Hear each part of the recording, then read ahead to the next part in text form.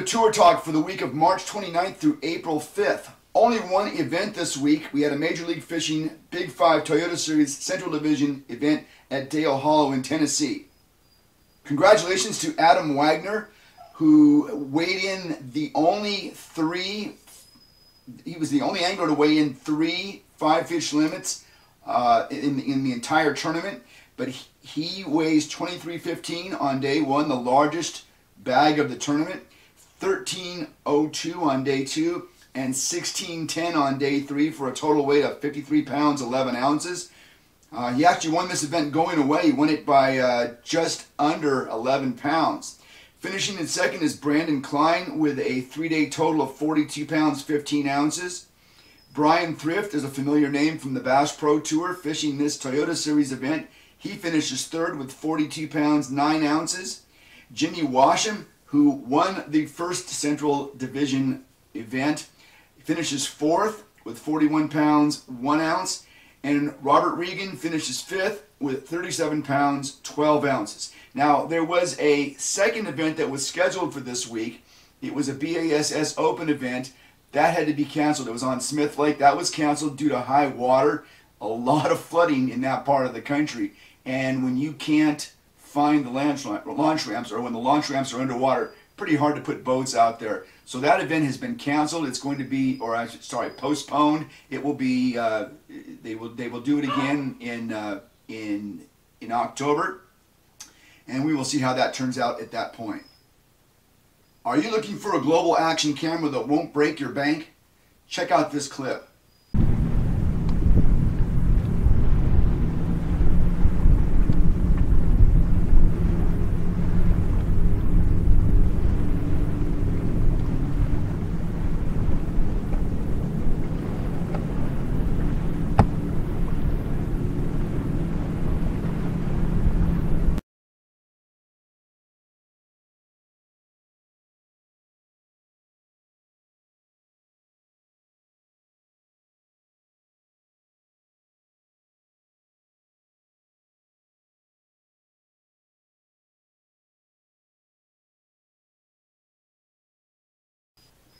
170-degree standard wide-angle lens, plug-in option for all-day power, remote sync with your smartphone, waterproof to 30 feet, patented interchangeable lens system, all at a price that won't break your bank. Tacticam Fisheye, because that fish of a lifetime happens once in a lifetime. Well, folks, this week on Tour Talk, we are very fortunate to have a few minutes to spend with Major League Fishing pro Jimmy Washam. Our guest is fishing his second season on the Major League Fishing Big 5 Pro Circuit, where he currently sits in 46th place. He's also fishing the Major League Fishing Toyota Series Central Division, where he has a first place at Guntersville and a fourth place at Dale Hollow. He sits at the top of that division.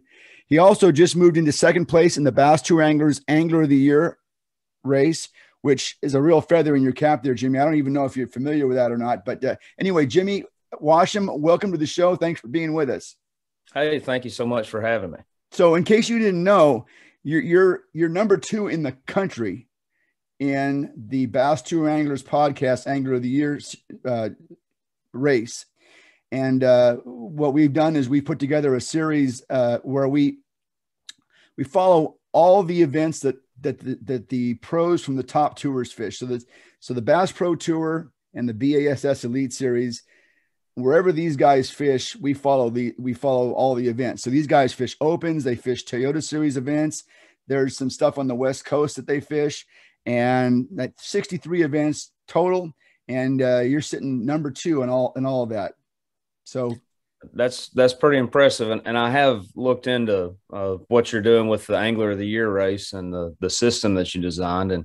And I think it's neat. I don't think that I'm the second angler in the country by any means, but I've had a good start to the year. So I'm very appreciative of that. Well, you look, what we are bass fishing fans, and we want to see the best bass fishermen fish all the time. Mm-hmm. And what you are doing is you are fishing all the time. You fish a lot of events. And that's what we try to reward, is the guys that are out there hustling. Now, I mean, not to take anything away from anybody that fishes one tour, but the idea is to crown an overall champion, because there are a lot of tours, and we got to find a way to have a champion anyway. We'll talk a little bit more about that later on, but that's a pretty good deal. Jimmy, you've been doing this for a little bit now, but talk about how you've got to where you are. It seems like you started fishing the smaller events, and you've kind of worked your way up. Just talk about your career in a couple of minutes here.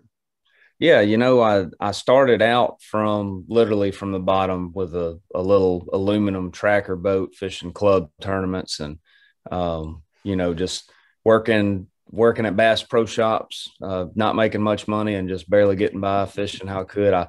I got a new job, got into law enforcement, and started making a little bit more money, and started building my way up to being able to afford a bigger boat, not a newer boat, but a bigger boat. And so I started fishing the BFLs in 2015. I fished as a co-angler. In 2016, I moved up to a boater. And the standard that I had set for myself and the progression of fishing was that every time I found success, I would move up to the next level. If I didn't find success, then it was not meant for me to elevate myself from that point. So the second BFL I fished as a boater, by the grace of God, I won it. And that put some money in my pocket, helped me pay off the 20-year-old Ranger that I just recently bought. Moved up to the Costa Series. It took me 3 years to work out the bugs there and to learn and become a better angler. I had boat problems with an older boat. I ended up the third year of the Costas investing in a newer Ranger. That helped me a lot. It gave me a lot of confidence. That third year, I qualified for the pro circuit by finishing third in the Central Division, and that was in 2019. And last year, I made the move up to the pro circuit. Okay, yeah, and that's, I believe that's the way this whole system is meant to be used. I mean, that's how it is designed. Of course, there's the college ranks, and those college ranks kind of filter into the BFLs, and then on from there. So this is your second year then on the Big Five Pro Tour, then, correct? Yes, sir. Okay, that's good stuff. You're off to a blistering start on the Toyota Series Central Division, a win and a fourth. What was your motivation for doing that, other than the fact that you can win some pretty good money doing that? But what was your motivation for doing that? Just to keep yourself going, or? Yeah, the reason that I fish is because I love it. And that's, that's something that God instilled in me. I love being in outdoors. I love to hunt and I love to fish. I've done that since I was a kid. But the reason that I tournament fish, I have a competitive nature about myself. I played sports growing up, but the main reason that I tournament fish is to make money. I mean, that's the reason that anybody enters a tournament for the most part. When you really get down to it, is that's, you enter it to make some money. You want to compete and you want to win money. So that's when I saw the Toyota Series, the schedule that we had this year, and most importantly, the championship being at Pickwick, I decided that was something that was a good opportunity for me to help supplement my earnings along with the pro circuit schedule by jumping in and fishing. And up to this point, it's worked out far beyond what I ever would have imagined as far as being a lucrative endeavor for me. Yeah, you're going to have to talk to your accountant because you've done pretty well the first part of this year so far. Yes, sir. I joked with Bill Taylor, and I told him, I said, I just need to be a professional Toyota Series angler because I'm having a better year there than I am on the pro circuit. But it's a long year, and this is really a roller coaster of a game. So I'm just trying to hold on tight and keep the momentum going. Let's talk about that Toyota Series because the Toyota Series and the BASS Opens, these are the toughest events in the country. I mean, in the Elite Series, you have a small field. The Pro Tour, the Pro Circuit's got a big field too, but these are full of hungry, sometimes local anglers, and that are tough to beat on their own waters, right? Absolutely. I've always said that the Toyota and the Bass Open events are tougher because you have people. If you want to use the word jackpot, I mean, you have Hmm. local guys that are great, not just local but regional guys.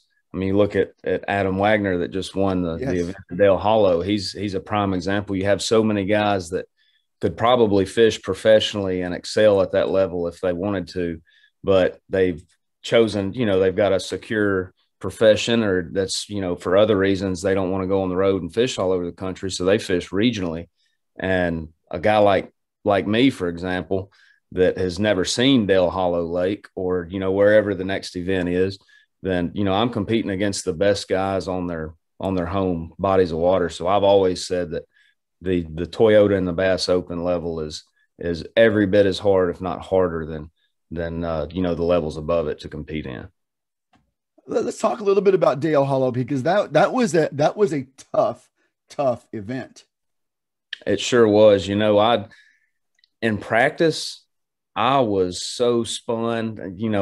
I kept telling myself it has to get better, or these poor bass in this lake are going to starve because they are not eating. But just the sheer volume of water that was introduced into the fishery right before we got there. I mean, I don't care where you go. I fish the Tennessee River a lot, and I've caught fish on a fast rise. Sometimes it'll kind of turn them on, but when the lake rises that fast and you get that much fresh, muddy water in the lake, it's just going to upset the fish. I mean, the best analogy I like to use is their house got turned upside down. Yeah. So I knew it would take a couple of days for the fish to recover from that. And thank God that event wasn't 2 days earlier, because I think half the field would have zeroed. I mean, practice was just terrible. And I just put my head down and said, these fish at some point in time have to get on cover in this mud and, get on hard targets and eat a spinner bait, eat a jig. And fortunately, that's what ended up happening. It just, I think I dialed into that just a little bit late on day one, but I was, like I told somebody at the event, I was glad I figured it out on day one and not after day two in the truck on the way home. Yeah. Adam Wagner was the only guy to catch a limit all 3 days. Yeah, now that's saying something. Yeah. Del Hollow is a healthy fishery. I Yes, mean, it is. there is a truckload of 3 and 4 pound largemouth in that lake, and not to mention all the smallmouth. That's the probably the healthiest smallmouth fishery I've ever seen. But a lot of fish in that lake, and for that many 210, I think, anglers that the best around that you could put on a body of water, and for one guy to catch a 3 day limit, that's a testament to how tough the fishing was. Yeah, now, you mentioned never having fished that lake before. Tell us a little bit about how you prepare for something like that, because that's a that's a pretty daunting task. It is, but really looking back on it, the conditions may have helped me, because if you're a local guy that fishes Dale Hollow every weekend, how often do you fish it after it just rose 7 feet and True. it's puking mud? So it almost, in my opinion, even the playing field down to where I could just go and visually look at things and fish for fish like I have on the Mississippi River and Oxbows, the way I grew up fishing, in that muddy water. So I think it kind of turned it around where spots didn't matter as much as just bare knuckles going at it, fishing in the woods and taking advantage of every bite you got. So, and you ended up catching those fish mainly on spinner baits. Is that what I understood? Spinnerbait, a jig, and a square bill. I mean, it was Okay. it was 101 flooded cover fishing. Yeah. The spinnerbait, I like it because you can, I cast accurately. You can fish it through cover, and it vibrates. Puts off the vibration. What really amazed me is I caught some of my better fish, especially on day two, in water that, I'm not kidding you could not see a bait a half an inch into it. It was the muddiest water I've ever caught fish in, and I caught fish on a black and blue jig 3 or 4 feet deep. Wow. And normally in water that color with the reduced light penetration, those fish won't be that deep. And the best thing I could figure there is Dale Hollow is generally a fairly clear fishery, and you had all this mud introduced into the water column. And my best guess at that is that mud was closer to the surface, or it was muddier at the surface, and it was starting to clean itself a little bit deeper, in that 3 or 4 foot range. And that's the only reason I could figure that I would catch fish that deep, along with the lake falling. So I think it had the fish, a little closer to security. Well, I got to tell you, I'm a Southern California angler, and water that muddy, that's an extreme discomfort zone for me. I mean, woof, we try to avoid that like the plague. Most of the time we can because our lakes are so clear, but that's a huge adjustment. And most of the top 10 guys caught their fish down in the lake where you could get down to the, what you'd consider good fishable water.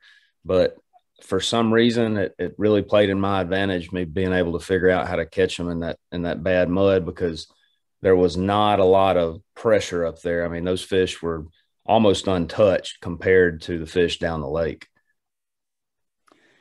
So, doing research for this interview, I stumbled across in your Instagram, a post about Profound Outdoors. Tell us about Profound Outdoors. Is this a new company, or it's Timmy Horton's company, right?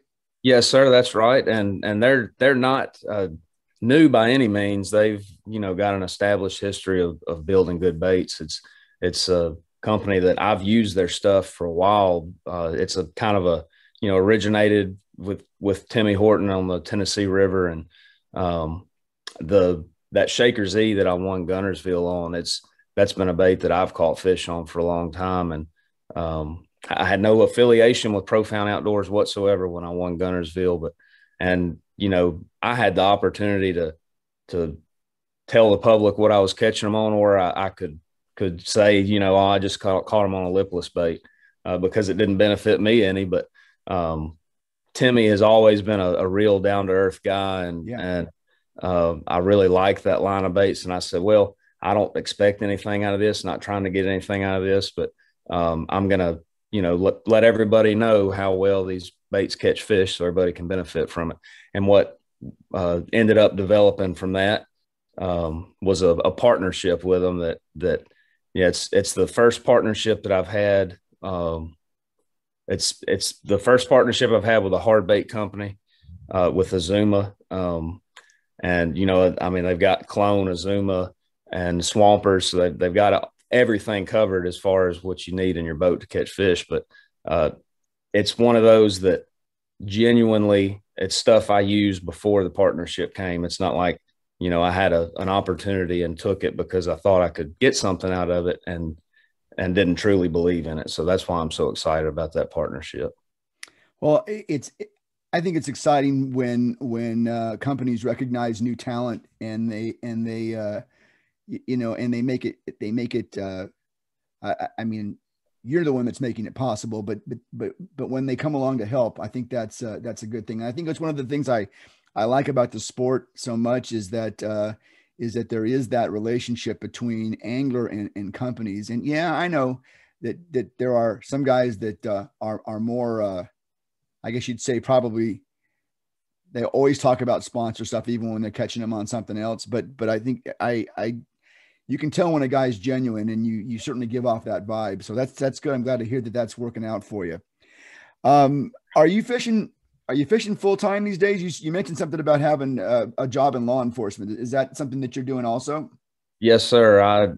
What I tell everybody, semi-jokingly, but it's really not a joke, is I have 2 full-time jobs. I'm a full-time sheriff's deputy in West Tennessee, Oh, very cool. And fishing, at the professional level is 100% a full-time job. That really kind of slapped me in the face last year, seeing how the business side of things work, because I'm just like any other naive kid getting into the sport. As you think of all the good stuff and the, catching fish, making money, winning trophies, and going to all these cool lakes, and everything's good. But there's really a business side of it too that takes a lot of your time. So I'm having to really stay on top of it to shuffle both of those and continue to be successful and efficient at both of them. But I really enjoy my job as a sheriff's deputy. I've come a long way. I work for a great agency that really takes care of me. So So at this point in time, I couldn't be any happier with having the security of that job, along with the success that I'm having right now in the fishing side of it. Absolutely. Yeah, that's it's really neat to hear. And it's good to have it's good to have that kind of stability as well. So now is the plan to keep going forward to get, so you're at the pro tour, you're at the pro circuit level now. Is the plan to push to that top 10 level and graduate, if you will, to the Bass Pro Tour? Yes, sir. That's my goal for this year. Now, I'm not off to the start that I wanted on the pro circuit, but I'm by no means off to a bad start, being 46th in points. 46 is not a bad place to be after two events. There's plenty of time to catch up, and there's those are big fields and big point events, and it can change pretty drastically.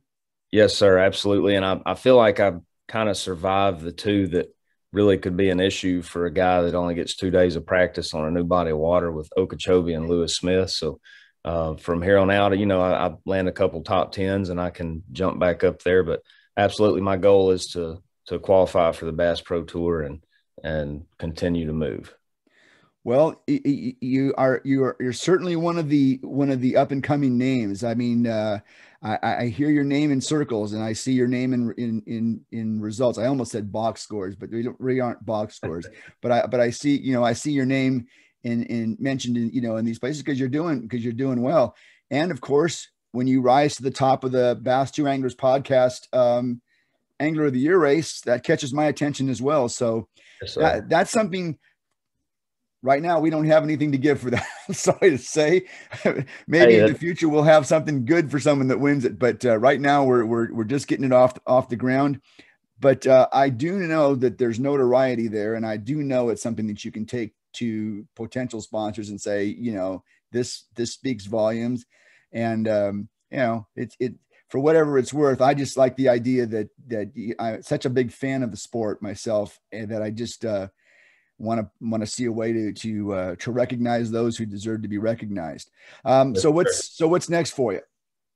Next is the pro circuit event at Lake Murray. That'll be in about a couple of weeks. I think it's April 20th or so, around there, wherever that Thursday falls.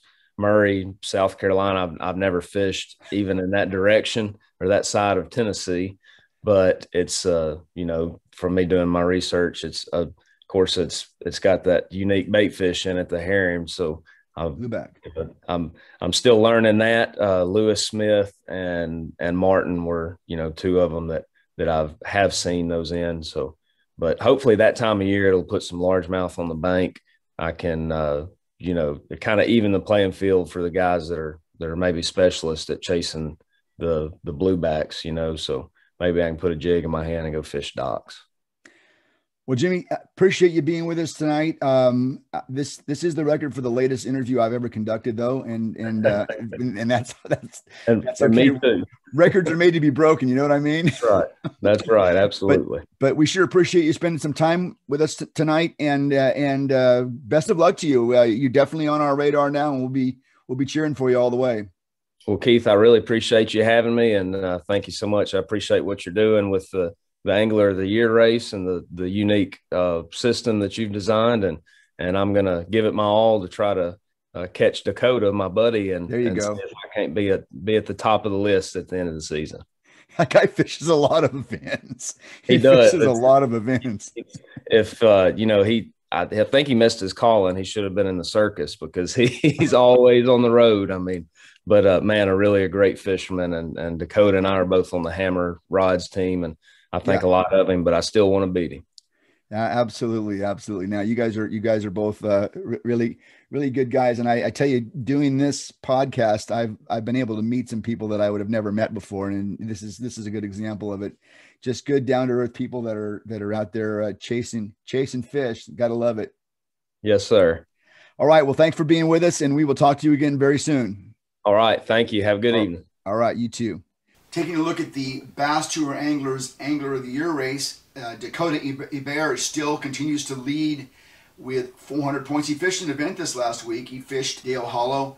By his standards, didn't do very well. He finished 70th, But even finishing 70th in an event like that scores you some points. So he now has a total of 400 points. He's increased his lead to up to he has a 140-point lead in the Bass Tour Anglers Podcast Angler of the Year standings. Moving into second is Jimmy Washam. Jimmy Washam has fished 4 events this season. He has 260 points. Ryan Salzman is third with 242. Dickie Newberry falls this week to 4th place with 229. Newberry didn't fish an event this last week. Josh Weaver is in 5th with 228 points. Zach Burge, 6th. He has 226 points. Patrick Walters is leading the BASS Elite Series. He is in 7th place with 223 points. Jacob Wall, 209 points. Randy Howell moves into the top 10 this week with 208. And Steve Lopez, who is also fishing that Major League Fishing Central Division and has had 2 top 10 finishes, he is currently in 10th place in the Bass Tour Anglers Podcast Angler of the Year race with 200 points. Looking ahead to this week's schedule, there is a BASS Elite Series event at the Sabine River in Orange, Texas. Major League Fishing has a Big 5 Toyota Series Plains Division event at Grand Lake in Oklahoma. And Major League Fishing Bass Pro Tour has its Heavy Hitters event taking place in Raleigh, North Carolina. A lot of stuff going on this week. Make sure you get back and check in with us next week because we will have all the information for you. Until next week, keep those live vests zipped and clipped, and we will talk to you again very soon.